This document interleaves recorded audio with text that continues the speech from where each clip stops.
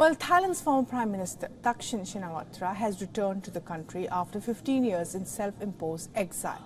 His historic homecoming comes on a day when his Thai party is seeking to form a government and end the political deadlock in the nation after the recent elections. The ousted leader was swiftly taken to court and has been sentenced to 8 years in jail for convictions passed during his absence.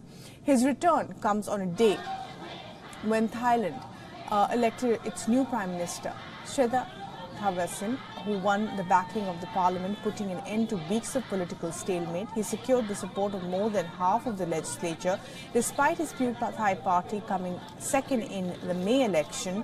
But he has a big task at hand of forming and holding a potentially fragile coalition, which includes parties backed by the royalist military. The military played a key role in overthrowing the government in 2006 and the 2014 coup.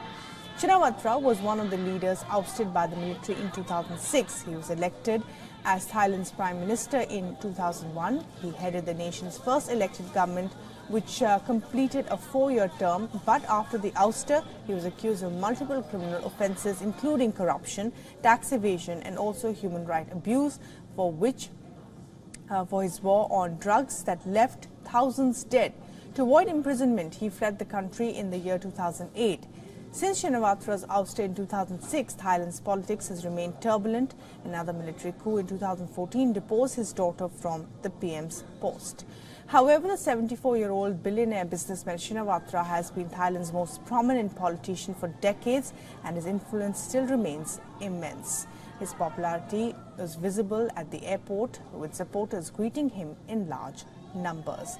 Wearing red T-shirts, waving banners and singing songs, the Red T-shirts is a political movement that was formed following the military coup in the year 2006, which ousted Shinawatra.